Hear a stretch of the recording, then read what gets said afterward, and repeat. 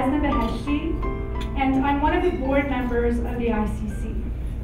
I am delighted to be your host this evening.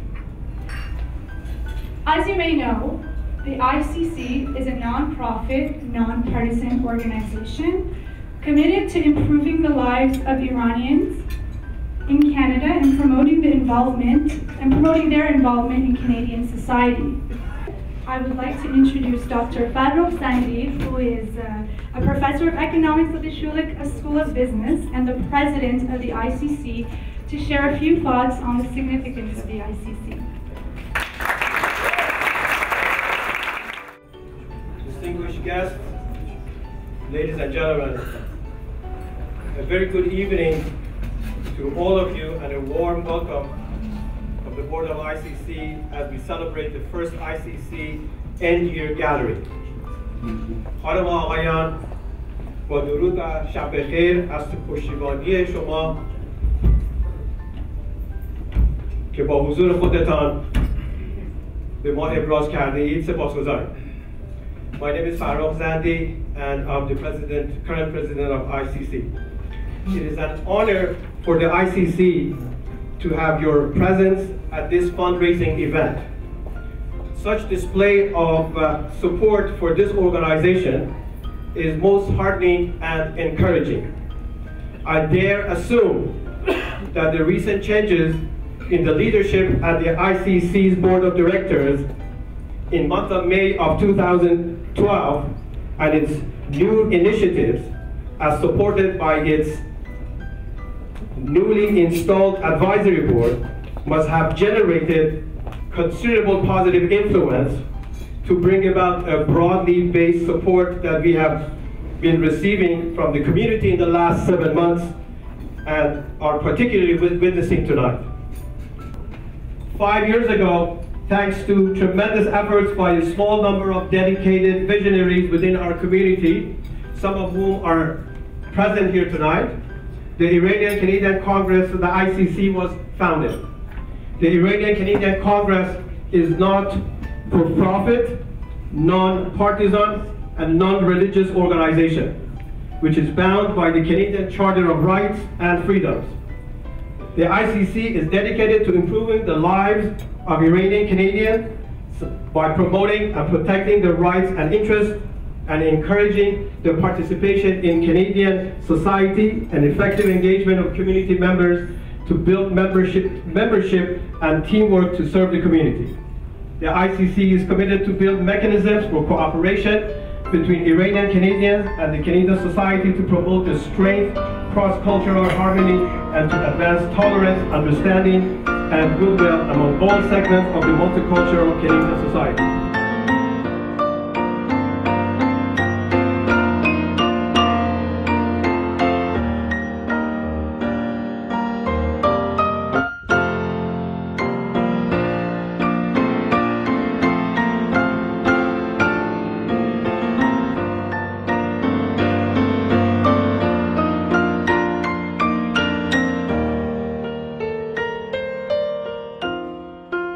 Presenting you the greetings from the Prime Minister and Minister of Citizenship, Immigration, Multiculturalism. It says, I'm pleased to extend my warmest greetings to all those attending the Iranian Canadian Congress Iranian gathering. On behalf of Prime Minister Stephen Harper, I would like to thank this ICC for your continued dedication to building a strong, united, and pluralistic Canada.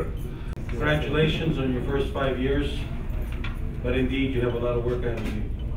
Ladies and gentlemen, it's a great pleasure to be here this evening. It's truly a great pleasure to see that such a big turnout to support the Iranian Canadian Congress.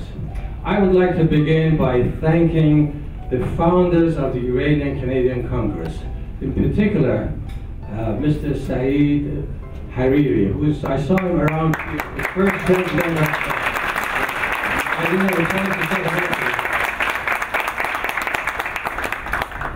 And those friends and colleagues and fellow Canadians who put their energy, time, effort to establish this wonderful organization, Iranian Canadian Congress.